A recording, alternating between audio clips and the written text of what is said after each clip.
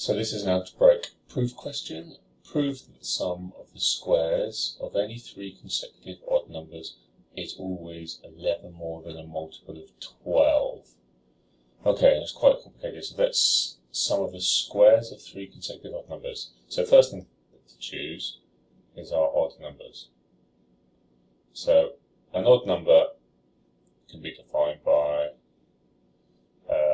let's call it, excuse me, that's just made a little mistake, 2n minus 1.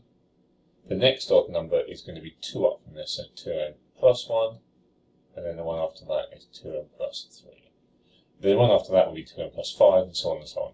You don't have to start with minus 1, you could start with 2n plus 1, but just any three consecutive, they're the ones I've chosen. So I've done 3 consecutive odd numbers, I've used that bit now. Now I need to do the sum of the, I'm going to do the squares first.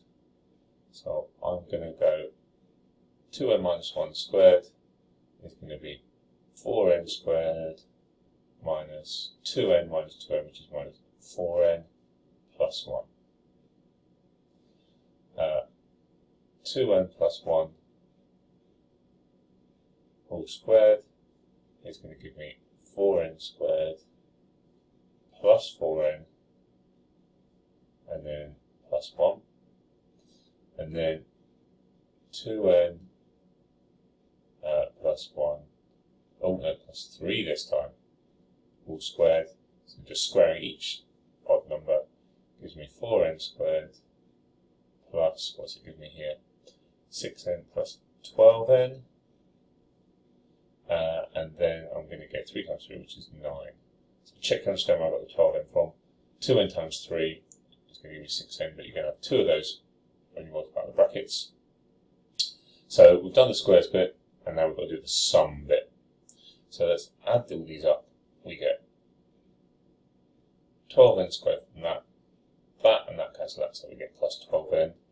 It's interesting, we've got something to do with multiple of 12 in a second. And then here, add up these, we get plus 11.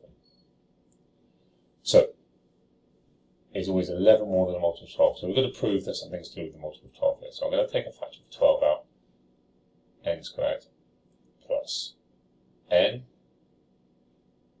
Okay, and then we're going to plus 11. So we're going to say that this is a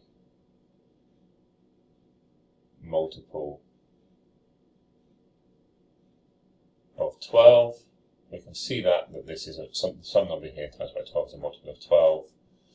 So 12 brackets n squared plus n plus 11 will always